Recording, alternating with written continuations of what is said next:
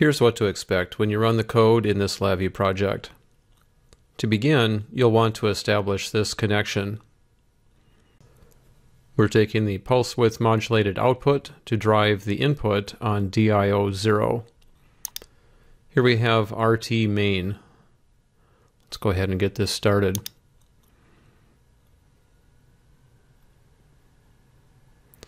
RT main loads and runs a VI on the FPGA fabric as well. Now the pulse width modulated output is generated on the FPGA fabric, and we're measuring its positive pulse width also on the FPGA fabric. Notice there is absolutely no jitter.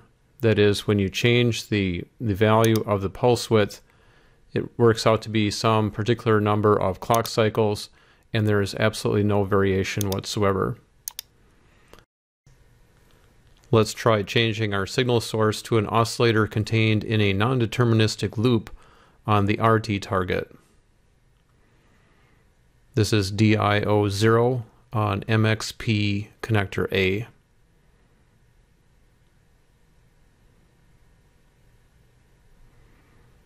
So this is set up to generate a pulse width of 10 milliseconds.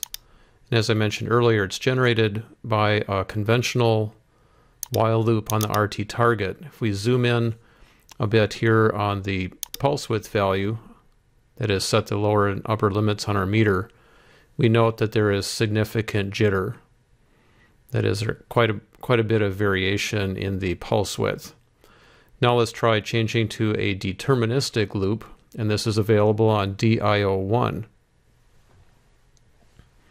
So we're still generating or still containing our oscillator on the RT target, but when we compare, we see that the jitter is substantially less.